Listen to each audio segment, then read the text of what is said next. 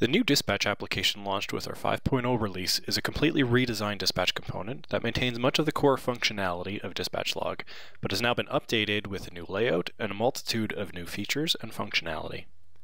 The purpose of this orientation video is to get you thinking about how to set up your system and introduce you to some key considerations and notes to be aware of when you first access the application itself.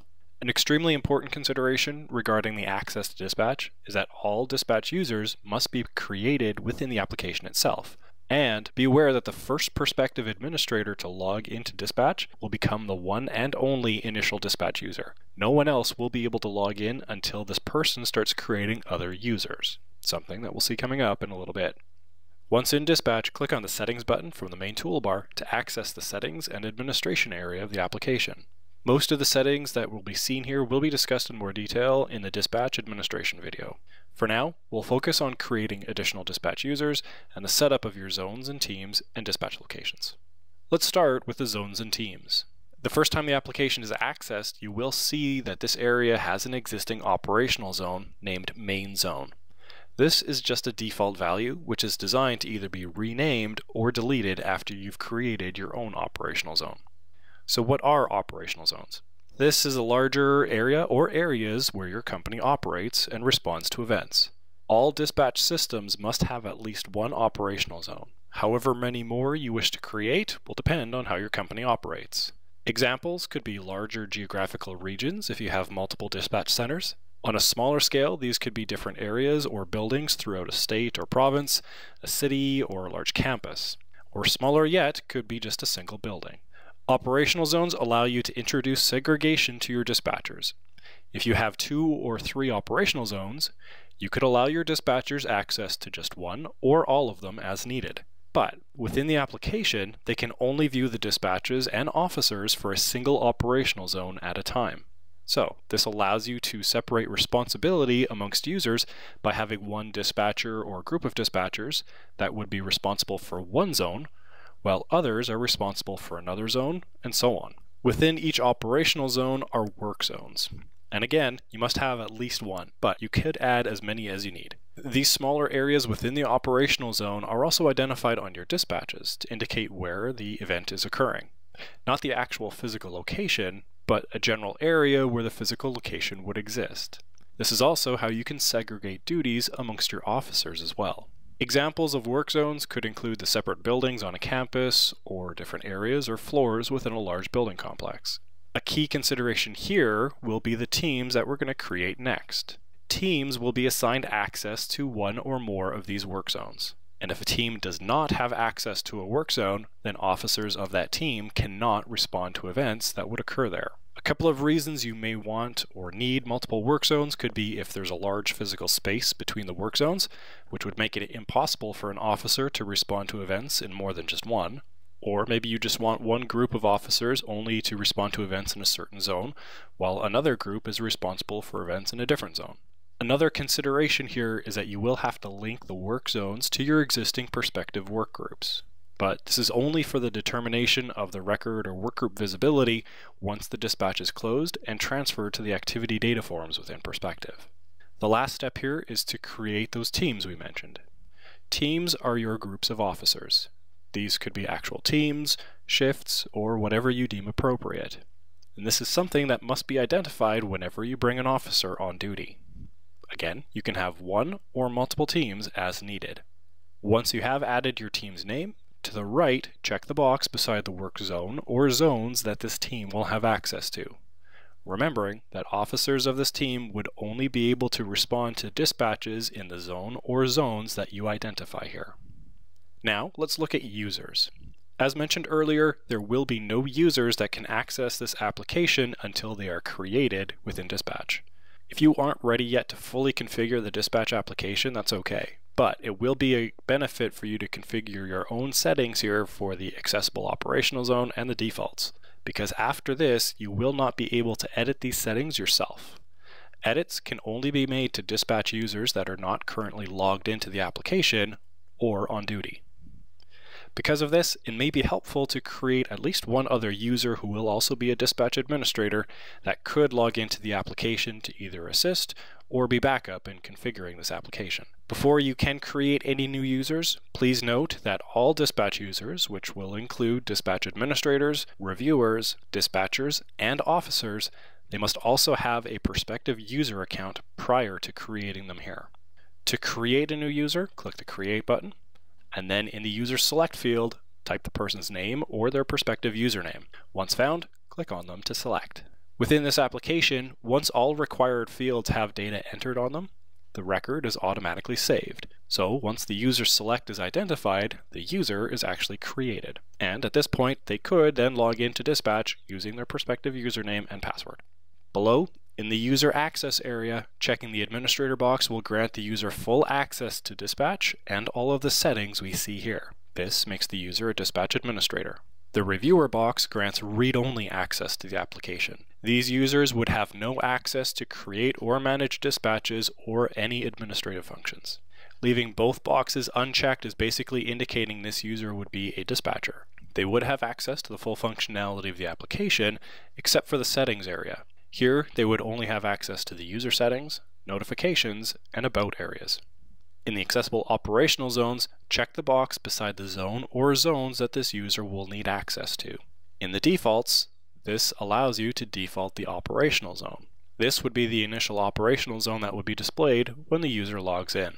The work zone default will default that value for a dispatcher, and the call sign and team defaults will default values for your officers, so that you don't have to select or update them when bringing them on duty. Our last topic for this initial orientation is to look at dispatch locations. During the creation of a dispatch, dispatchers can indicate where the event is occurring by selecting the location from any pre-created dispatch locations and possibly indoor locations, and or your site rollup values. Ideally, you will want them to select from the pre-created locations or indoor locations as much as possible. This is because dispatch locations are different from the prospective site rollup that you're used to using. These could be named the same, but without the proper setup, they can be very different. Dispatch locations must be created from a unique latitude and longitude. This is not a requirement for prospective site values, although you can, and as of now, should indicate these coordinates in the lookups. Let's look at how to create a dispatch location and point out where there are similarities and differences with our site rollup. New locations can be created by zooming in on the map and right-clicking to pin the location, which will pull the latitude and longitude. Or you can manually enter this lat and long into the appropriate fields. A reverse lookup service may automatically pull the address details, but whether this occurs or not, just note that you can manually update the address if needed.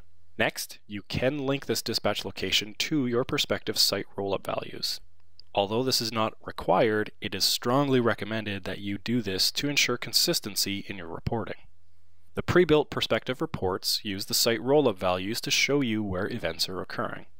Analysis Expert can also do this, as well as pull more details like the latitude and longitude that we're talking about here. Most users don't want to go into this much detail since it's easier to recognize a site by name rather than by its latitude and longitude. Now, when we close a dispatch, the record is transferred to the activity data forms within Perspective.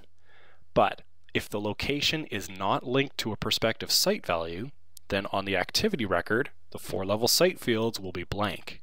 This could skew your activity or incident reporting unless you manually go into these records and update the site value. What will pull into the activity no matter what will be the name and the latitude and longitude information. This would appear in the description field of the activity for all records, whether linked to a prospective site value or not. If the location is linked to a prospective site rollup value, then when the dispatch is closed and transferred to Perspective, then the selected site rollup values will populate these fields.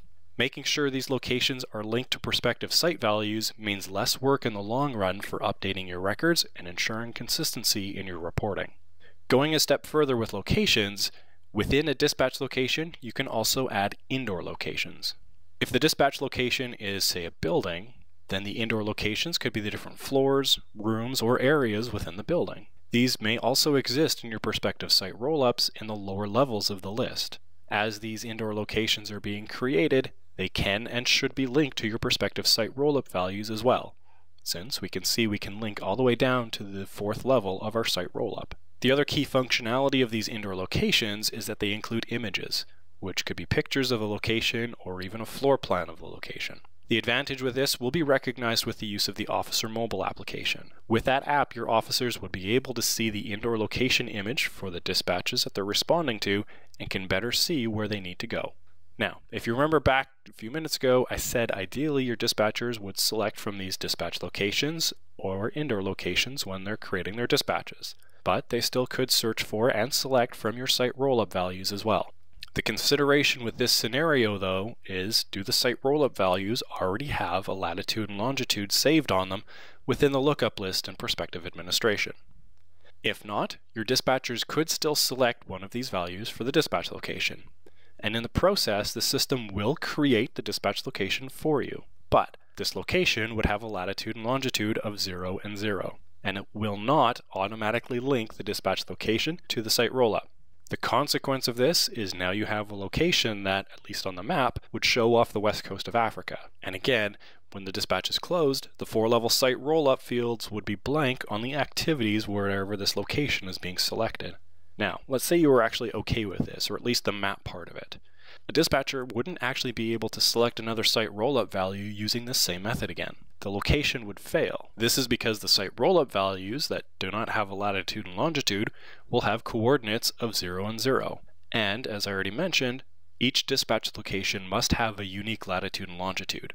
And as we just talked about creating a moment ago, you would now already have a location that uses a latitude and longitude of 0 and 0. So it won't let you use that again. So this might sound a little daunting, but this could actually be a benefit. If you take the time now and ensure your prospective site rollup values all have a unique latitude and longitude, and should a dispatcher select one of those site values, then now not only will the dispatch locations be created with the unique latitude and longitude, but in this case the system will link that location and the prospective site rollup for you.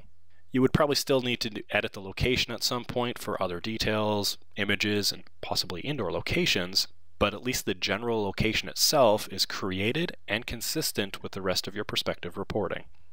As mentioned, there is more to the setup and configuration of the dispatch application, but this is just a good starting point of things to consider. Additional documentation and videos on the dispatch application are available from our customer portal for more information.